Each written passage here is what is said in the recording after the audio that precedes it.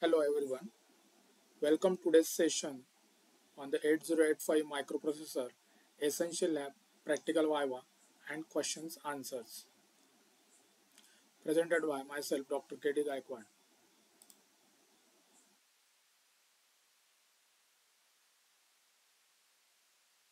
Before diving into the questions, let's quickly revise the basics.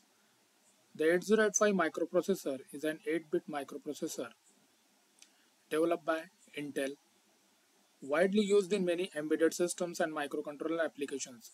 It has an 8-bit data bus and a 16-bit address bus, which allows addressing 64 kilobyte of memory. The microprocessor also operates on 5-volt power supply.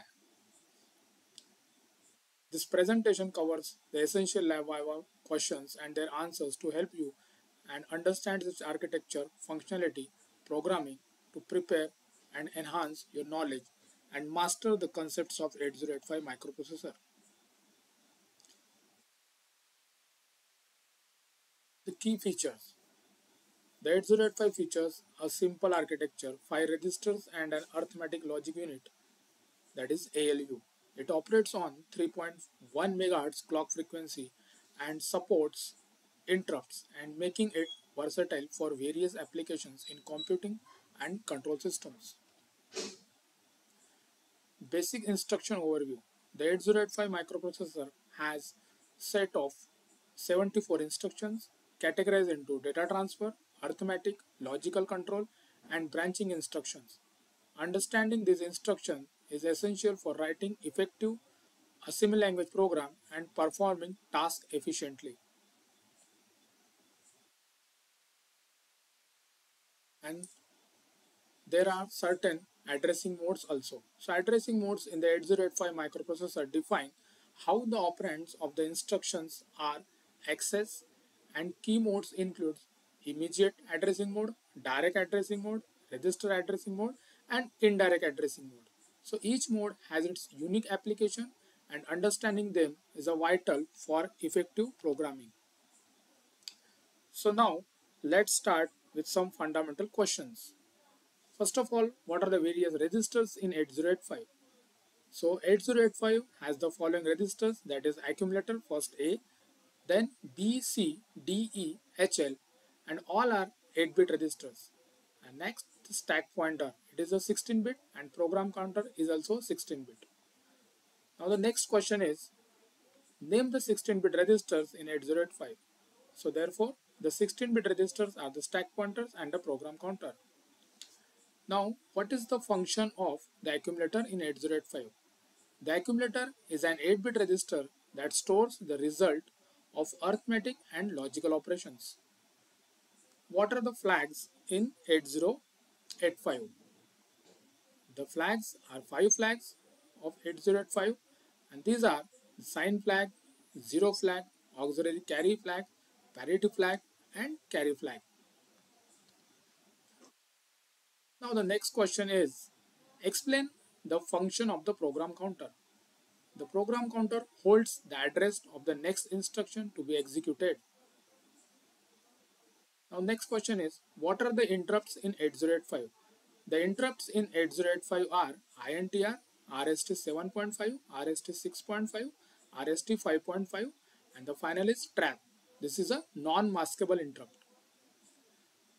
Now what is the clock frequency of 8085? The clock frequency of 8085 is 3 MHz for the standard version of 8085. Now what is mean by, or what is the use of stack pointer? The stack pointer is basically used to point to the top of the stack where the temporary data stored. Now let's go into slightly detail about the 8085. And the questions are, what is the size of the data bus in 8085? The size of the data bus is 8-bit. And what is the size of address bus? The size of address bus is 16-bit and allowing it to address 64 KB of memory. Now what is the function of ALE in 8085? The ALE, the full form of ALE is address latch enable. This is a signal is used to demultiplex the address and data bus. Next question is, what is the function of SID and SOD pins in 8085? The SID pins, that is serial input data, is used for serial input, and SOD, that is serial output data, is used for serial output. What is trap in 8085? The TRAP, that is trap, is a non-maskable interrupt with the highest priority. So this interrupt has the highest priority. Next question is, what is the function of hold and HLDA pins in 8085? The hold is used by other devices to request control of the system bus, and HLDA, that is hold acknowledge, is sent by the 8085 to grant the request. Now, what are RST instructions? So RST means that a restart instruction are software interrupts used to call a subroutine at predefined memory locations.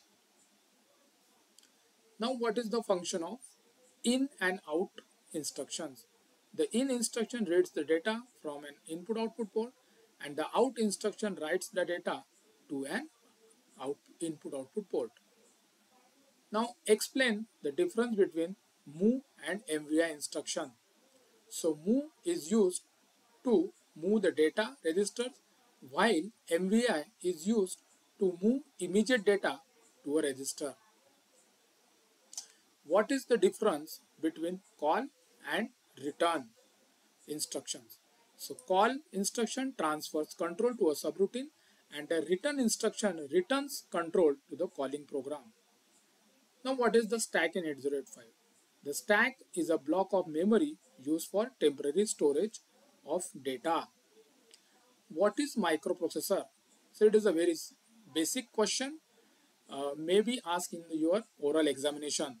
So microprocessor is a programmable device that takes input, processes it based on its instruction, and provides the output. So what is an instruction set? So instruction set is a group of commands that a microprocessor can execute. Now next question is, what is machine cycle? A machine cycle is the time required to complete one operation such as memory, read or write. Now next is, explain memory map input output. In memory map input output devices are treated as memory location, and the microprocessor uses memory instruction to communicate with them. And next question is, what is the use of SIM and RIM instruction? The SIM, that is set interrupt mask, is used to mask hardware interrupts, and RIM, that is read interrupt mask, is used to read the status of the interrupts.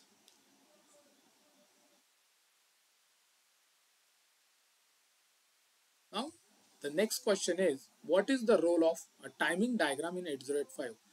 So the role of timing diagram is used to represent the exact sequence of control signals, memory and registers during instruction execution.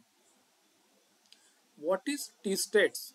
A T-state is a clock period during which a small part of the operation is carried out.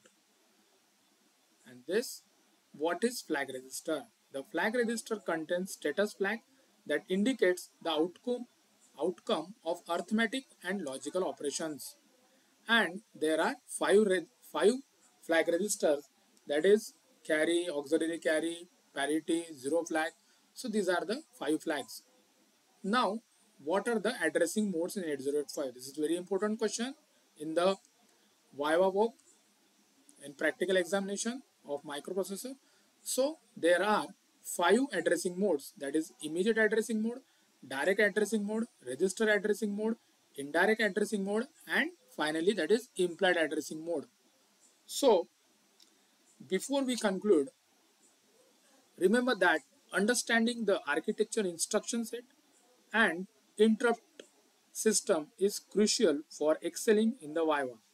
Make sure to practice these questions and understand the concepts behind them. To excel in the lab Viva on 8085, focusing on the understanding concepts rather than rote memorization. Practice coding, clarify doubts, and engage in discussion with the peers. Confidence and clarity will help you impress your evaluators. So that's all for today's session. I hope this helped clarify some important topics for your 8085 microprocessor Viva, and make sure to revise these questions and you will be prepared. Good luck and all the best for your practical examination. Thank you.